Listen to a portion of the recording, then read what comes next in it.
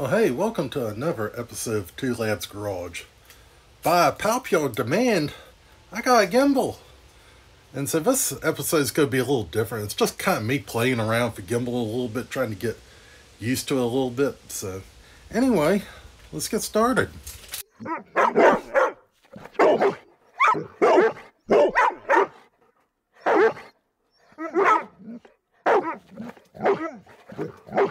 Alright, so I'm just going to kind of go through the vehicles that are at the house today and just kind of show y'all around, walk around them a little bit.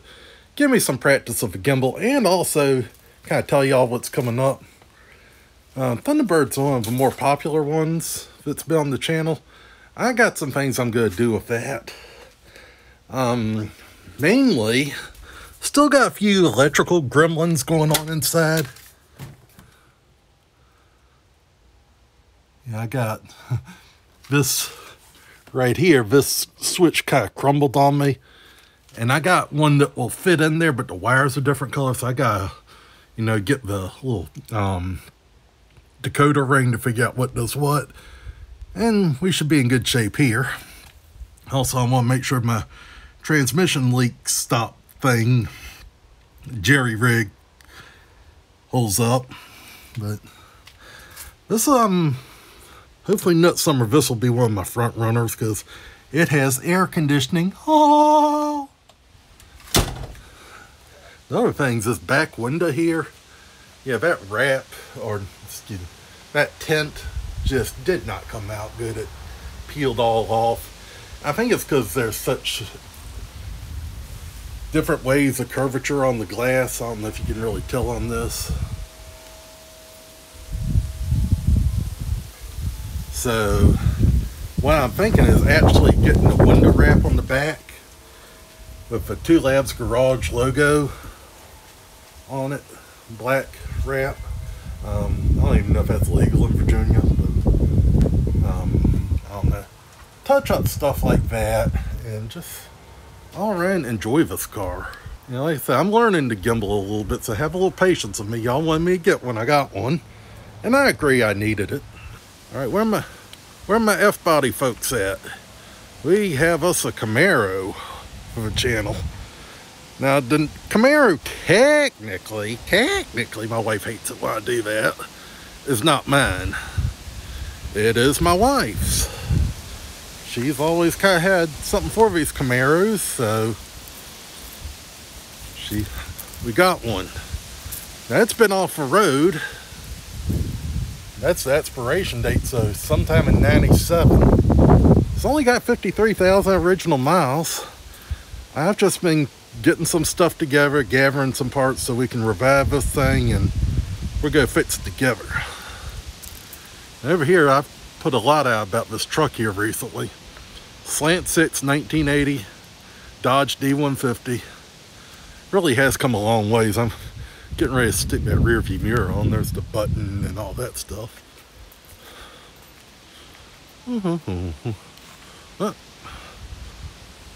Alright, bear with me. How do I use this daggone joystick? There we go. Like I say, I'm learning. You have a few laughs at my expense. I'm going to show you in here. Now, the door panel's a junkyard. The dash is junkyard. The shifter is old doorknob. Seats, junkyard. The carpet's junkyard. The sill plates, they're Lowe's. You thought I was going to say junkyard. Nah, that's just out of the flooring section of Lowe's. You have the seats F-150. The carpet is F-150. Yes, Ford. And it worked pretty good in here. Alright, and the radio's old Sony, but the knobs are from an Audi, of all things.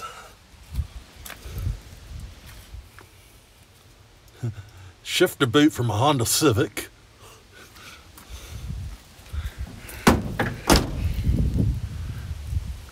And this right here is what we're doing for a gas tank right now. That's certain to pass inspection. No.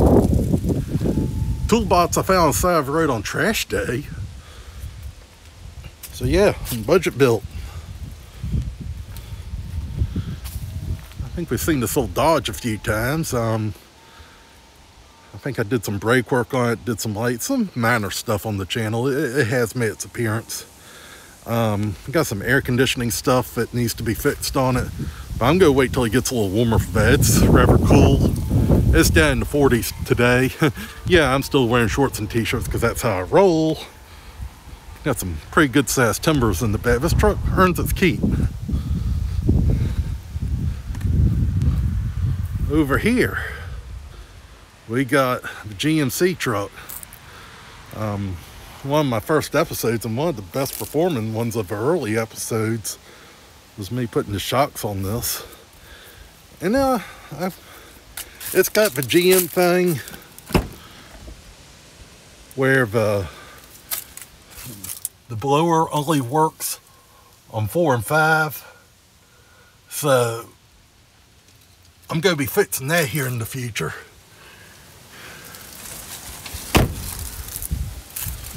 Jeep, it's the wife's vehicle. It's been on a few times. I don't know when it'll make an appearance again. Grandam, actually I just filmed a short episode with this. I hadn't gotten around to editing or releasing yet. I don't know whether it'll come out before or after this, but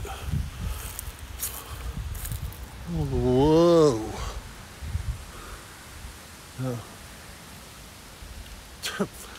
Flip back. There you go. Yeah. And the namesake, Two Labs Garage. I got Nellie here looking at me and Caroline scratching an itch. You feel better, baby girl? You do. Say hi, everybody. Nellie says hi.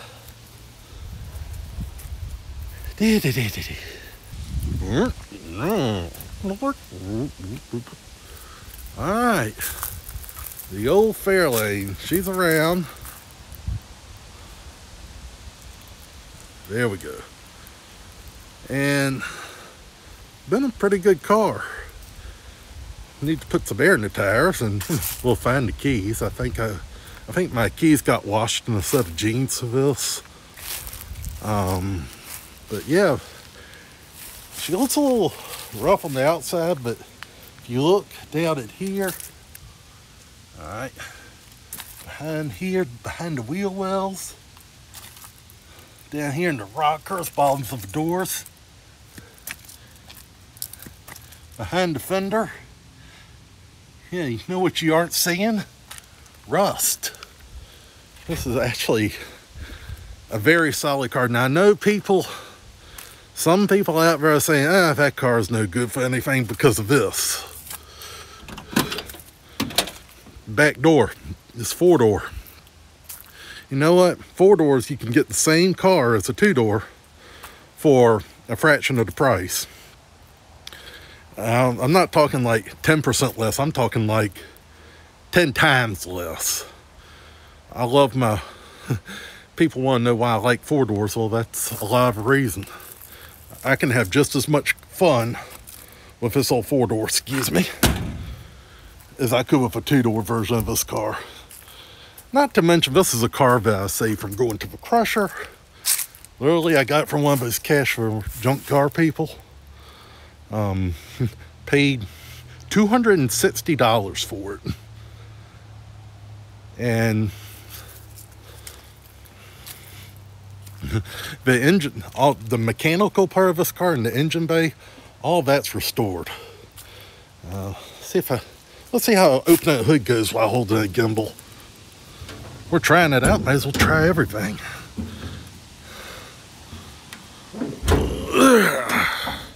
There we go. See, it was originally a gold car. We got us a small block in here, changed over to electronic ignition, and I did all the work on this right before I got the bright idea to have a YouTube channel. So, yeah, this would have been a pretty good one to revive and all that. But yeah, she's mechanically in great shape. But I'll tell you another little something about this car. I kind of gotten to a point where I'd lost interest in it and had started pondering the possibilities of selling or trading it. And then my two ideas for the build merged. I'll give you all a little sneak peek. We'll see who watches the video and watches the budget build when it comes up. My two ideas were the flame job, like the old Revell model kits of a Thunderbolt. Same red flame job in the front, or blue, my favorite color, with like a bass boat metallic finish on it. Well, I could never decide. I got blue interior from the junkyard, so that really started to take favor, but you know, I could use that in something else. Then it kind of hit me. Flames on blue paint on the car. Poof, my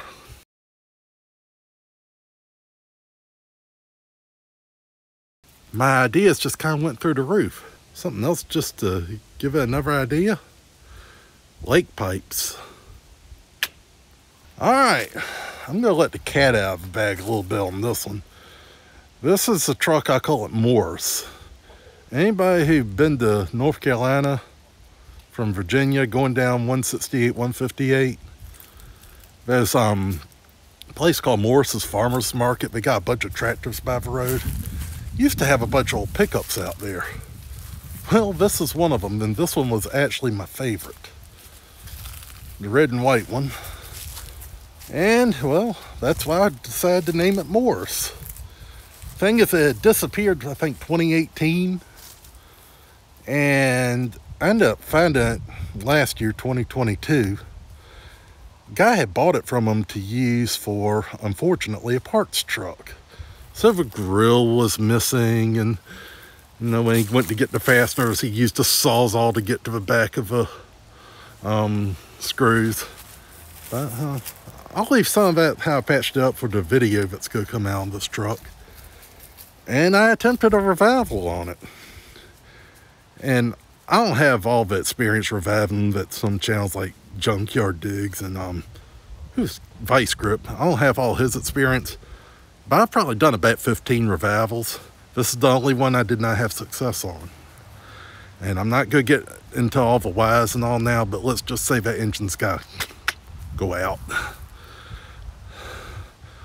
I'll get into all that though in that video, but yeah, we're going to be doing engine rebuild on this and all.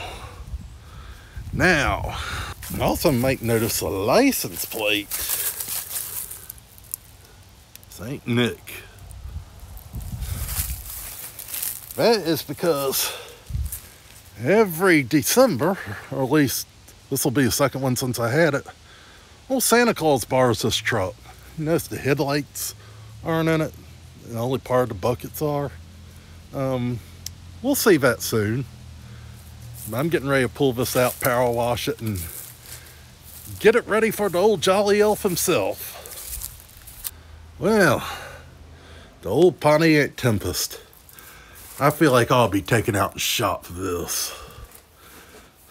This has always been one of my front run cars, and arguably it's been one of the ones I've had the most fun with. But a little over a year ago, I did a video where on a budget I restored the steering wheel. I know it's kind of dark, but as you can see, there is no steering wheel on the column.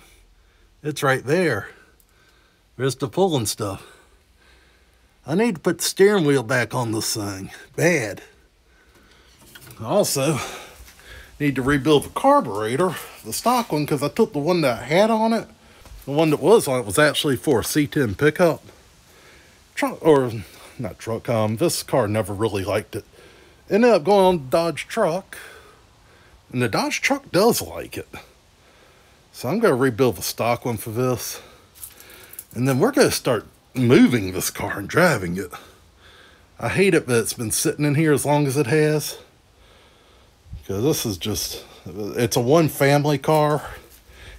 Even though I'm the third owner, it's still one family. Just a cool car. I mean, this car needs to make a comeback. Now, I do not like to keep pickup trucks in the first bay of a main garage. And it's because I have a tendency to do this mess right here. This is farting unacceptable. Yeah, I got no one blamed but myself. But this is the Power Tour truck, 1980 F100. Really runs pretty good, but if I put a truck here, it becomes a catch-all. The other thing it does is if I put a vehicle here with a vinyl top. If I put one with a painted top here, I don't do this mess. But if I put a vinyl top car here, it'll look just like this. So, try not to do that. Now, I would like to walk around there closer to it. But the 63 Comet. That car has... Actually, it's been pretty reliable here the past couple of years. But up to that, it's one of these cars I question why I kept it. Because it just broke all the time. But I learned a valuable lesson from it. If y'all are getting an old car, check out the gas tank real good. And if it's got... Just replace the gas tank. It's worth it. I could have had a whole lot more enjoyment out of this car if I just replaced the gas tank when it first came up. I do have some stuff coming up on that though, because the rear end and the tail shaft need to be resealed. So at some point I'm going to plop out the drive shaft and take care of all that. But honestly, that one shares off-site storage with two other ones. The Falcon that y'all saw and my Mustang. Both of them need to come back over here. And that one honestly is probably go to storage and then come back sometime. Well, I don't want to give a time frame because when it came here, it was supposed to be here for about 6 weeks, and the Mustang come stay another 6 weeks, then the Falcon. Yeah, it's been here a little over a year now. The red one over there, 1965 Ford Custom. A lot of people ask what's custom I get about it. Well, that was Ford's base model version of a Galaxie. So yes, it's a Galaxie. It's a custom. It's, yeah, box top roof Galaxie basically. It's got the inline six in it. It's only got about 36,000 miles on that engine. It's not the original engine. And I'm kind of torn because I may be putting a 390 in that car. But I may leave the original 6 in there. I don't know. I just can't make up my mind. But that car is very, very, very soon going to be on the channel. I got some work I need to do with that. That was plan B for Power Tour this past year. 24, it could possibly be plan A. But, yeah, I need to get out and work on it. I need to replace the hard brake lines. And I got a new set of tires for it. I just need to put them on. The ones that are on it, I'm going to put on that CAMARO out there. I guess you saw that was one of the things it really needed. So that's where the shop tires for the CAMARO will come from. Behind that, you can barely see it from over here. But my 67 Galaxie. That's a small block. And I would say it's an automatic transmission, but no, it's actually a blown transmission. That's why that thing's all the way in the back. It's been there since I believe a transmission, which has been more than a year and a half ago, maybe close to 2 years ago. But I've been gathering parts. That engine had some bad blow-by anyway, and needed to rebuild the engine. So one of my plans, when I get stuff rearranged, I want to put that in the back bay where that Tempest was and pull the engine out of it, pull the transmission, rebuild the engine, or put a rebuilt engine in there. I actually have another 67 289, but I'm not going to use the same transmission. I got a 4-speed manual, so I'm going to be converting that car to a manual. I got the pedals and all, so that's what's coming up on that. Also, I got some stuff coming up on some vehicles that are off-site. So, how about we go visit them? Alright, so the first one I'm going to show y'all that's off-site currently is my Granada. I haven't driven this one in a while, unfortunately, but heck, sometimes just the way things go. But, yeah, I got some taillight issues I still need to resolve on this. But she's 4-door. It's a one family car again. Have a couple of them.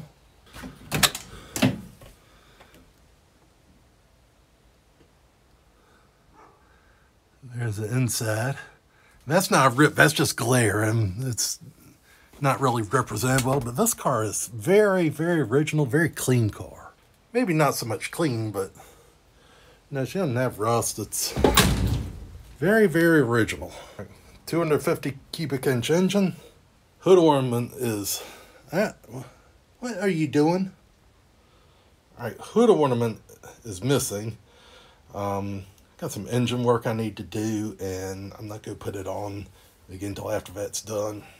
Okay, as for the engine, we got some blow by. We're kind of down on compression. Still got plenty of run. That thing actually runs very good.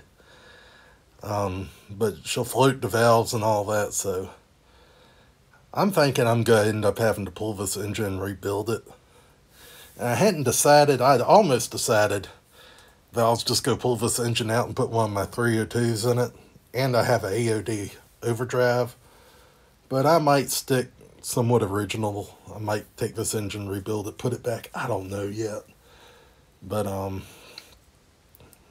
yeah, I'll have to make that decision right now either. But I am strongly considering just putting a mild V8 in it. And by that I mean stock cam, stock crank, stock pistons, 2-barrel, just basic. So, also got to finish replacing the AC compressor. But yeah, I want to bring this car back to the channel, back to the house at some point. I don't like being remote with this, because it's not getting the attention it deserves. Alright, so we're down here with my 69 Mercury Montego. Down here in some off-site storage. This has not been on the channel in a while. I've had first couple episodes. I think it's about that we've seen of this. It has been down here in storage way too long. And you can see my ceiling up here. It's a little peely. I got a handheld light in one hand, so forgive me. We got us an original air-conditioned car. Nice interior. Gotta clean these seats up. They're a little mildewy. The back one's original. The front one is a recover. I hate it that it's in here like this. We got our engine, 302. And up on the firewall, we got some old air conditioner stuff. All the bracket tray and all's missing. But I managed to, I had a friend that was parting out a car. He gave me the compressor and the brackets and hoses and evap core and all that from a Galaxie. So we're going to try and make all that work in here. Put this car back to being air conditioned. And I do plan on changing this to a 4-barrel. It's going to be a fairly stock 4-barrel. I'm going to use a stock intake 550 CFM carburetor.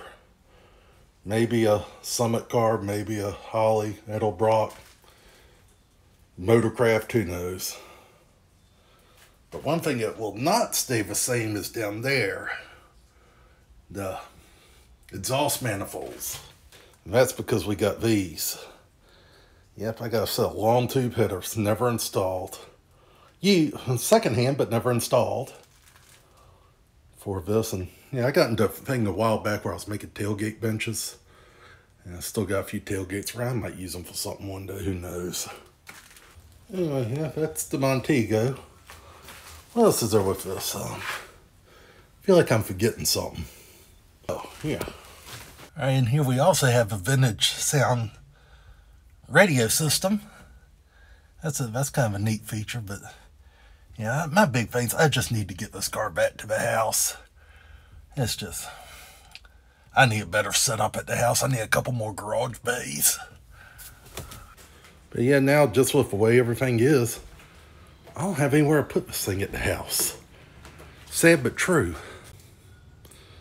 All right, back in here, a different off-site storage area.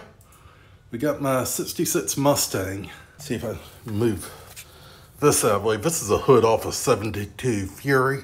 Remind me, I'll come back to that. You know what's a great idea? Is to lock the door when the other door that's open is all the way up against that wall like that. Great idea. But this, try to show y'all in there best I can with what little light I got. She's an automatic. No console, blue, dark blue car. It's actually a 64.5 color. Because back in the day, my mom had a dark blue 64.5, so I did the same color. Thing is, she had the small block. I got a 6.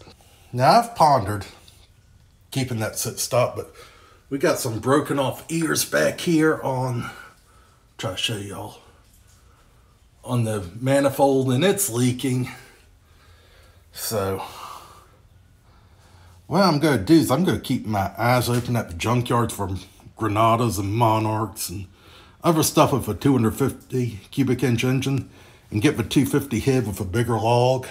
Do the 2-barrel conversion on it, and I got to sell long tube headers. I'm thinking this one's going to get it, but if you ask me when I got the headers what they were going on, it wouldn't have been the Mustang, but I'm kind of feeling it now. But yeah, that's my Mustang. I do plan on leaving this 6-cylinder, but I do want to spice it up a little bit. I think this would be a good car for that, especially since it's one of these things I can always turn it back. Also of note on the Mustang was the first car I got specifically to be like a classic show car type thing. I got it. It was already running, but it needed a transmission, and I needed a lot of body work, and I did outsource a lot of it. I did work on it a lot myself, but I did also outsource quite a bit. But yes, the Mustang was kind of my first foray into it, because at the time, the only two I had that were really classics were the Granada and the Mustang. And I wanted something that was kind of a newer ass classic, and then something that was kind of an undisputed one. That was my original goal. It's amazing I remember that, because it's not how it turned out. But hey, I'm not complaining. I'm a car addict, and I'm not afraid to admit it. And next to that, we have got the small block 289 1964 Falcon. And yes, I said 289 1964. Back last summer when I was working on this and I was up under it, I saw the numbers on the block. I ran the numbers. It's got 65 289 in it. The guy I bought it from, he said it was a numbers matching motor. And if you go by the intake manifold, he's correct. I don't think he steered me wrong, but I didn't pay a numbers matching price of this car, so it doesn't bother me that it's got 289. In fact, I'll take the extra power. I do want to change the exhaust manifold, the one that dumps out the back on the driver's side instead of out the front. Yes, this one dumps out the front and goes around, because I want to put dual exhaust on this and cool stuff. I got it's converted to a GM1 wire. Really good running car. It does have a lifter tick, which I'm going to have to investigate when I get it back home. I'm going to trailer it, by the way. And I'm probably going to end up having to pull that manifold, which is just as well, because I plan on putting a 4-barrel in it. And I'll check those heads too while I'm at it, because if I got a set of 289 heads just in case I reuse 260 heads on that. Might even find me a set of 351 heads by then, who knows. Yeah, I brought it down here a little over a year ago because during the fall season I wanted to be able to enjoy my Comet and the Mustang. So I brought the Comet home. Never brought the Mustang home. And the Comet is still there. I was supposed to work on this during the summer, but just not how things turned out. And we'll show you inside. Yeah, original interior with some parts boxes. It was originally a 3 on the column, now it's a 3 on the floor. Good stuff. I mean, this is a really nice car. I need to get back to work on it. I just need to get to it. All right, so another little side note on the Falcon. The Falcon was actually entered in the Day with Derek contest on Vice Grip Garage, and I lost, which I didn't really figure I would win, but heck, it was worth a shot. 6,000 people entered.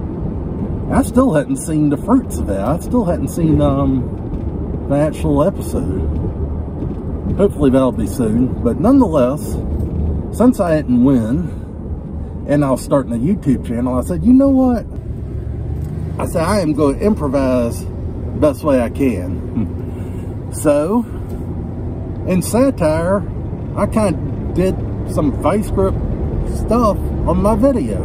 The intro, and then just a few sprinkled in segments, yeah. Because it was a Day with Derek car and it didn't win. And it was all meant to be good fun. Some people thought it was hilarious. Some people got pretty upset about it. If you got upset about it, I'm sorry. I was just playing. It was a joke. Now, I also mentioned, y'all please don't let me forget the Fury hood. And down there we have a Fury bumper and grill and all that. And somewhere or another I got the hood extensions. Or not hood extensions, fender extensions. And also here I got some Magnum 500s. They're Mopar. Down there some Krager SS's. That's what's going to end up going on the Falcon. These slot mags, if they had been 15-inch, they'd be sitting on that Dodge truck I just did now. But they're 14. Oh, Christmas tree, oh, Christmas tree. I should probably pick you up while I'm down here. Anyway, I digress. Back to the Fury. I've always really liked the 72 Fury. I know it's kind of an acquired taste, and a lot of people just don't like them, but I do. And when that junkyard up in New Kent County was closing, the one that y'all told me I needed to get a gimbal, still can't remember what that brand was, effing or something like that. Kept telling me I need to get effing gimbal. Well, couldn't find the brand. This one I hope will satisfy everybody.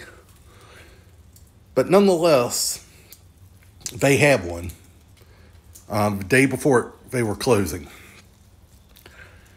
And I tried to buy the 72 Fury from them. They wouldn't sell it. So I looked up. I believe it's 69 to 73 of the same generation of Fury. Even though the 72 is a 1 year only front end, which is what I like about it.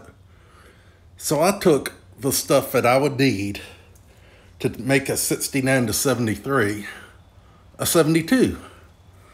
So that's what all that's doing down here. I got that for a song and a dance.